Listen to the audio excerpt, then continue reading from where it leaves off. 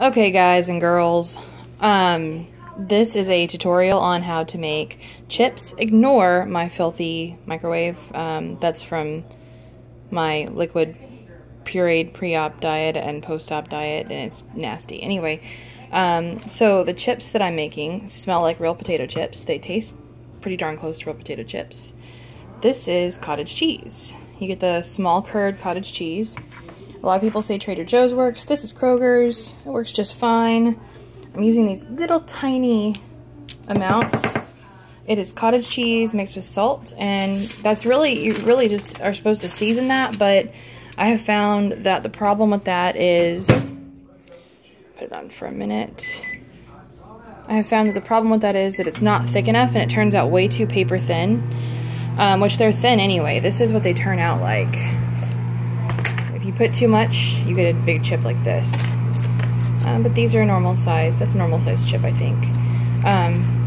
But the problem with them is that if you can see them bubbling up there. If you don't put the protein powder in it, it just turns out way too thin. So I took a scoop of unflavored protein, whey protein powder, and stirred that in with some seeds like salt into the cottage cheese, and it makes pretty much the perfect chip. You can put garlic, pepper, you can put whatever seasonings you want in there, and they taste just like real potato chips, only they're keto.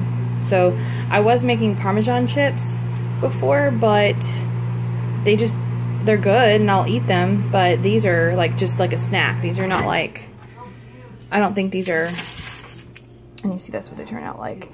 Let me see if I can peel them without breaking them while I'm on the camera. All you have to do is peel them up like a sticker. This is just regular parchment paper. You can buy it pre-cut from the store, and that's the chip. But I don't remember what I was saying. But this is just, that's how you do it.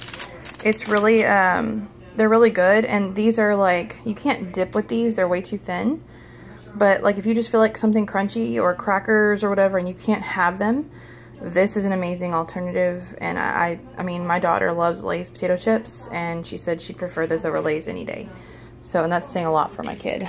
Anyway, but that's it. Thanks. Bye.